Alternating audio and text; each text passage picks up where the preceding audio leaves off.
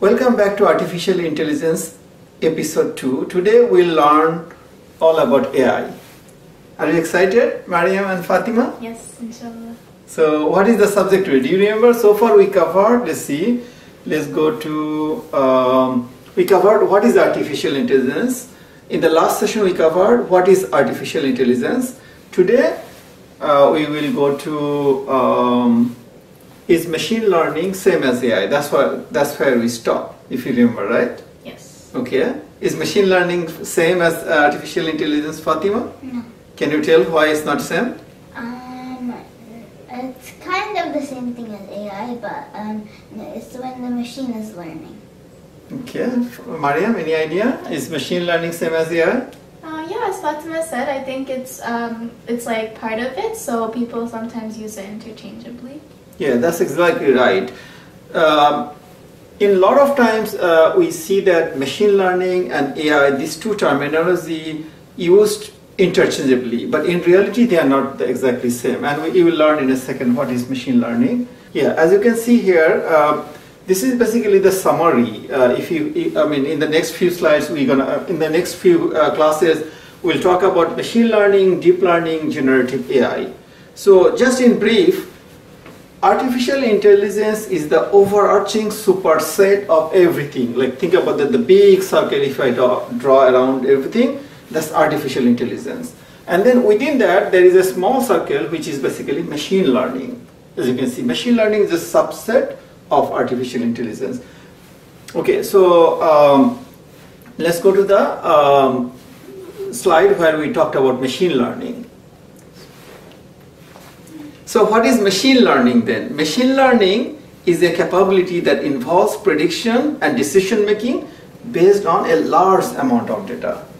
So you can think about it as a very sophisticated statistical model, right? Statistical model. You know statistics, right? Maryam is statistics. So it's basically a very complex statistical model.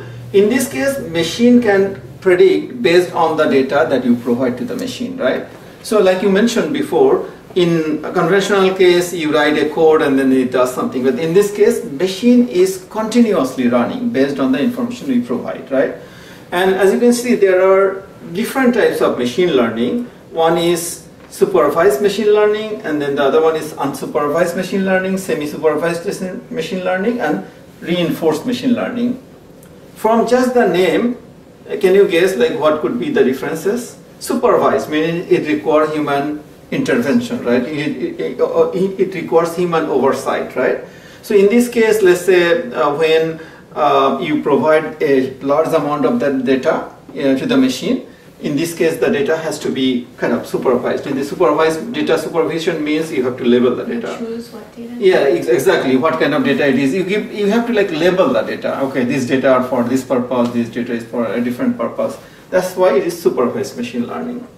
And then unsupervised, of course, that's opposite to supervised. You don't need any human interaction, any human supervision. The machine automatically learning from the data that you provide. And semi-supervised, any idea?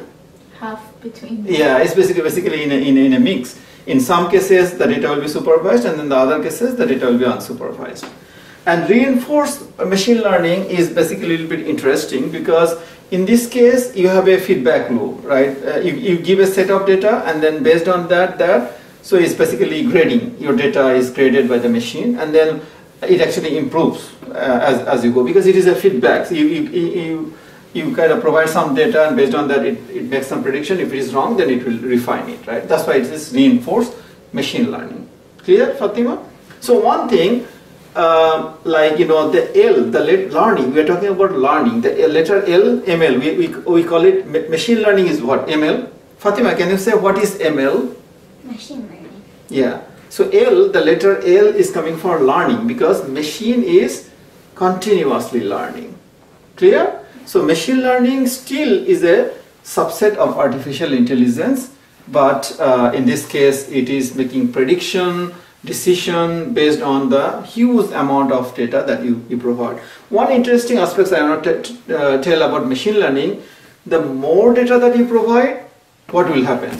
It is likely the machine will predict more accurately, right? That's very important. Precision and accuracy. Yeah, precision and accuracy will depend on the amount of data you provide. If we only it's give like kind of when we did like chemistry and we did some lab experiments, like the more data we get and the more we do it, then obviously the more accurate our data yeah, will be. exactly. Same thing, like if you give only 2 sets of data, then likely it's gonna predict something, but if you give like 20 sets of data, then definitely the prediction will be much better. So now we understand what is machine learning, right? This way, right? No, the other way. Okay. Okay. The next is deep learning. Do you want to know about deep learning today, or should we? Let's leave it for episode 3. Episode 3. Okay, we can leave it for episode 3. So then, assignment for both of you, Maryam and Fatima, learn a little bit about deep learning. But I'll give you one Yeah, tips. I know. Neural networks were originally inspired by the brain. It's like brain. You have to really study how the brain works, and then we'll talk about that. See you next time on episode 3 of Artificial intelligence. Thank you so much.